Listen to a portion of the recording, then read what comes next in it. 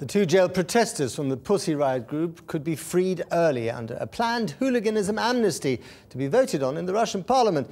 The plan could avert an embarrassment for President Vladimir Putin after the Russian Supreme Court separately ordered that the women's convictions and sentences should be reconsidered. Until they launched their brazen protest against Vladimir Putin on the altar of Russia's most prominent cathedral, the world had barely heard of the punk rock band Pussy Riot. But thanks to the authorities' heavy-handed response, Pussy Riot, their protest, if not their music, went global and viral. But it also earned them a fate they perhaps hadn't bargained for. 6 months later, 3 members were convicted of hooliganism motivated by religious hatred and sentenced to 2 years in jail. One was later freed. Their plight has attracted support not only of human rights organizations, but also celebrities, from Madonna to Paul McCartney. Then, out of the blue, earlier this week, President Putin submitted an amnesty to Parliament. Although no individuals were named, hooliganism was mentioned as one of the categories to be pardoned. The move could be a way of averting embarrassment for Mr. Putin after the Supreme Court ordered a review into the guilty judgments. There's also speculation that the president is feeling the pressure to release the pair ahead of the Winter Olympics in Sochi, which start in February. Since they're due out in March, their early release looks, shall we say, timely. Well, I'm joined now from Moscow by Piotr Versilov. He's the husband of Nadezhda Tolokonnikova and a performance artist in his own right. Welcome to the program. Just tell us, first of all, what you've actually heard, what you actually know about their release. Well, we do know that President Putin has submitted the amnesty bill to Russia's parliament, to the State Duma, and it will be voted for the first time on Tuesday, on December the 17th, and it could pass in one vote. It could take several days, it could take a week, but we do expect that this bill, because it is submitted by the president, it will be approved by the Duma before New Year, so we have a chance that the girls will be set free before New Year's Eve. And is it your understanding as well that this is essentially politically motivated to avoid any kind of future embarrassment?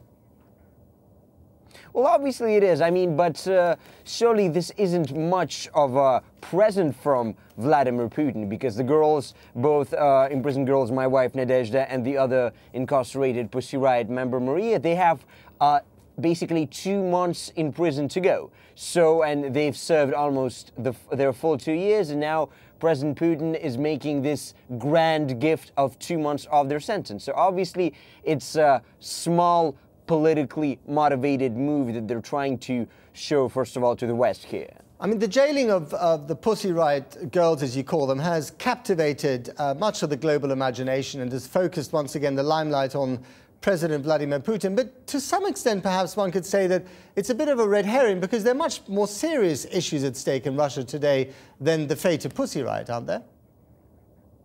Well, obviously there are thousands of very serious issues in Russia, but as most people who are active in politics in Russia like to say, the first question that needs to be solved in Russia right now, and Russia's biggest problem, is the horrible state of the country's court system. And the Pussy Riot case was a brilliant display of how bad Russian courts actually are. So basically, this is why this case has gotten so big and so notorious, because everyone saw that there are no courts in Russia. There is simply a system that carries out orders pushed by the Kremlin. And what do you say to the fact that there are millions of Russians who are really deeply offended by this sort of protest that took place in one of the country's most prominent cathedrals, as they're indeed offended by many other things that Vladimir Putin has railed against? It is a very conservative country, isn't it? Well, you know, it's really hard to say how Russia conservative is. I think Russia's, the level of Russia's conservatism is really, you could say, felt too much by the West in several years. You have to remember that 20 years ago, the Soviet Union and Russia was an officially atheist country.